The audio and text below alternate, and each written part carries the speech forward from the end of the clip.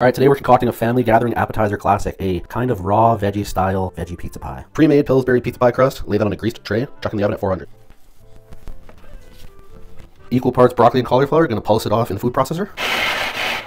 Got that cauli and broccoli nice and whipped up. Making our sauce, we got the garden vegetable cream cheese here, and some sour cream here to make it more malleable, spreadable. I'm just gonna mash that together with a whisk.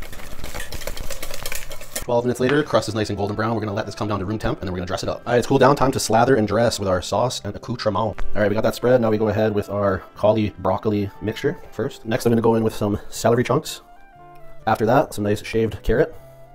I've got some finely shredded cheddar cheese here. We're just gonna sprinkle on as well. And finish off with a little bit of diced green onion. Look at that, hear that crunch? The bottom is so perfectly cooked. I like to do it into these fingers, about 10 pieces. And there you have it, a cold veggie pizza. I am gonna pop it in the fridge because it is better when it sets up and gets a little colder and everything comes together.